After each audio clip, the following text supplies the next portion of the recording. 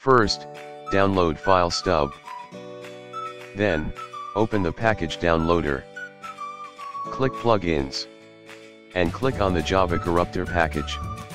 The package downloader might crash. Just try again if that happens. Now, open the Minecraft launcher and create a new installation. The version does not matter, you can do this with any version of the game. Launch the game once in order to download the game's files.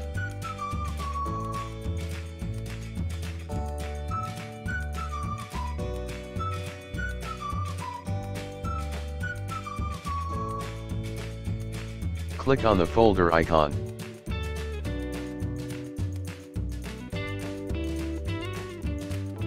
Open the versions folder.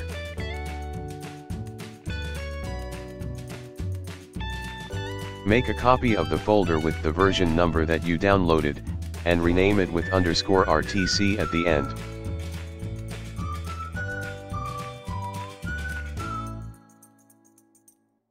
Rename the files inside to also have _RTC at the end. Open the .json file with Notepad and copy the text inside of it. Look up JSON formatter on DuckDuckGo and paste the text inside of the box. Click Validate JSON. Find the part that says ID and then your version number, then add _RTC at the end. Delete this section starting with downloads. Make sure you do it exactly the same as I do here, otherwise it will not work. Copy that text and paste it back into Notepad, then save the file.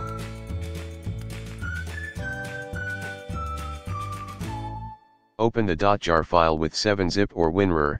If you don't have either, install 7-zip.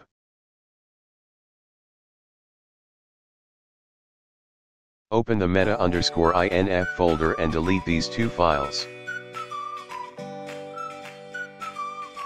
Now make a copy of the jar file and rename it with _2 at the end.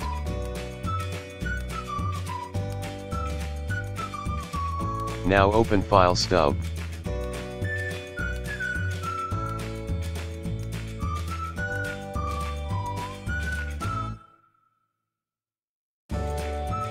Drag and drop the file with _2 at the end, or whatever you named it, into this box and wait for everything to load.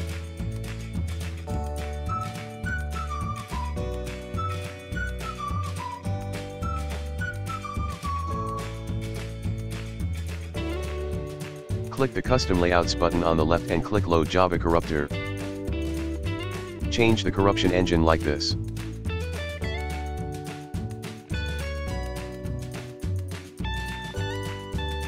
Click Corrupt under Blast Tools. Do not click the Corrupt button on the far left. Delete the old _RTC jar file, and rename the new one with a long name to the old one's name.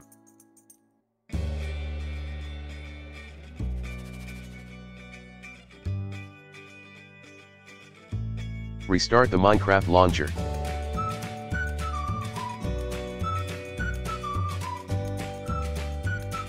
Create a new installation with the RTC version.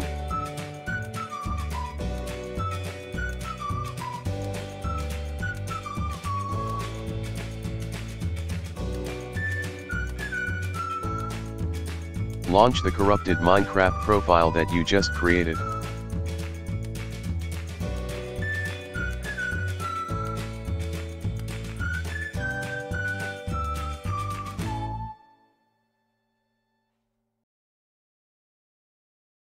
Now, every time you corrupt, remember to replace the old jar file with the new corrupted jar file before you start the game.